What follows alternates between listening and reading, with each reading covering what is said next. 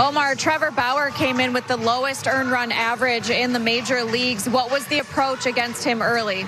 Yeah, well, I wasn't really thinking on, what have he done, this season. I was more like me, trying to, make a good plan and try to execute it.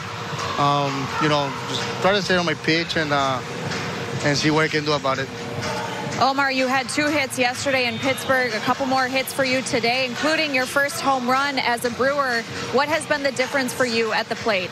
More concentrated, more patient in the box, and try not to do too much. I think just try to see the ball and hit it good. Try to make it simple. I think before I was trying to work too hard and try to make it simple. It has been the key.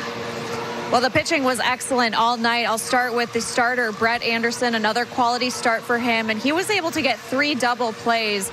Omar, what was the game plan against this Reds lineup to keep them under control? Try to keep the ball down.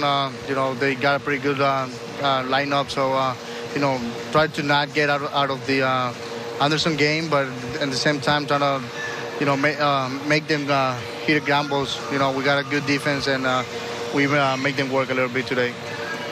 Finally, you have a 10-game homestand. You start tonight with a win against a division rival. How much did the team need a win like this where you had all phases going tonight?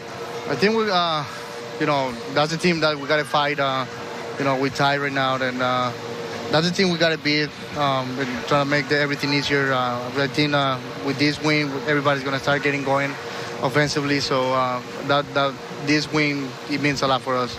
All right, well, congratulations. Your first home run as a Brewer, Omar, a great night for it. And as we go over to Matt LePay and Bill Schroeder, guys, this was one where the Brewers had everything going tonight. Thank you.